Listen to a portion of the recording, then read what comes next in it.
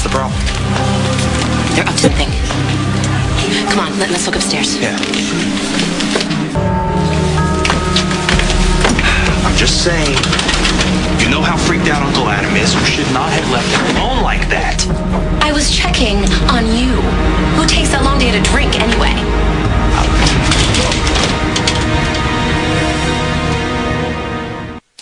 It's dead. No signal.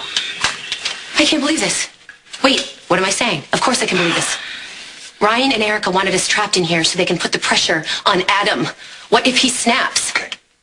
If he remembers, maybe it won't be such a bad thing. Oh my God, will you please stop this whole "the truth shall set you free" crap, Scott? If Adam does remember, he needs to remember with us in a safe environment. The last person he should be confessing to is Erica Kane, and she'll be the first person to drag him down to the police station. No.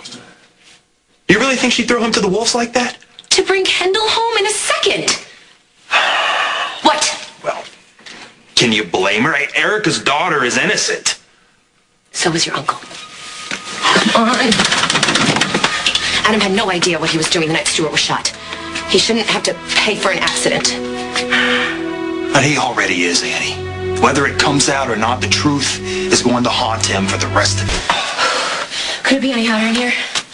You can stop moving. Oh my God. What if we run out of air? That's not possible. No, but it's kind of thinning already. Do you feel that? No. Oh my God. What? I don't have my inhaler. What if I have an asthma attack? Okay, you need to calm down.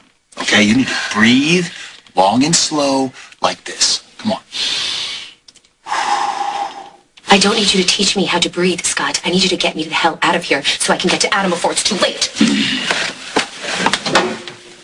Let me guess, still dead? Oh my God. Seriously, I can't deal with this. This like reminds me of Oakhaven. Somebody open these damn doors! You don't understand. I'm trying.